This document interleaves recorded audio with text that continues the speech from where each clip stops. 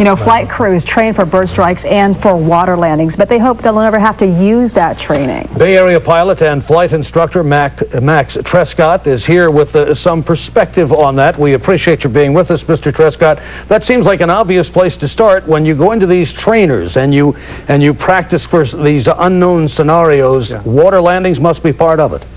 Boy, surprisingly, water landings are probably not the biggest part of it. What I can tell you is that in recent years, there's been a huge shift in pilot training. In the past, there was a lot of focus on doing the maneuvers. Now there's a lot of work with scenario training where we go through different scenarios, teach people how to handle those scenarios. There's also a huge focus on risk management where we help pilots to identify those areas which are either high probability or high consequence. And so in terms of the actual kinds of things that Sully went through today, well, certainly he has practiced many times with shutting down one engine and returning to the airport. He's probably had practice in the past with flying an airplane with zero power, with both engines simulated as being shut down.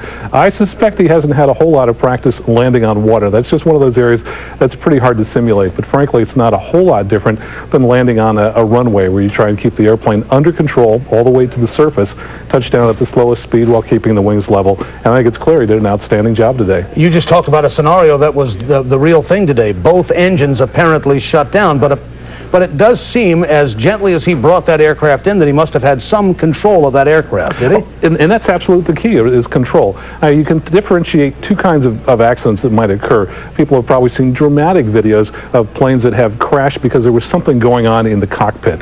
There was an African jet that crashed a number of years ago where hijackers were wrestling with a pilot. It hit the water and broke up. Here we're talking about an aircraft that landed under control. All the controls are working just fine, as you would expect after a bird strike. And so it was really just a matter of steering for the river and putting it down as gently as possible. Max, how common are those bird strikes here in the Bay Area, though? Well, it's pretty shocking, but bird strikes are incredibly common. The FAA estimates that more than 7,100 bird strikes occur every year.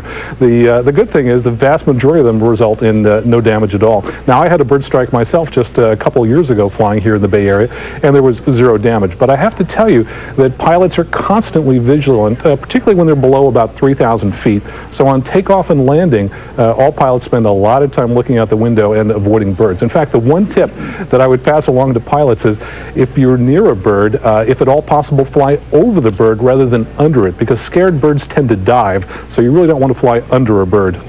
Well, that's good information. All right. Max Trescott, we appreciate your time, sir. Thank you for joining us today. Thank you so much. All right.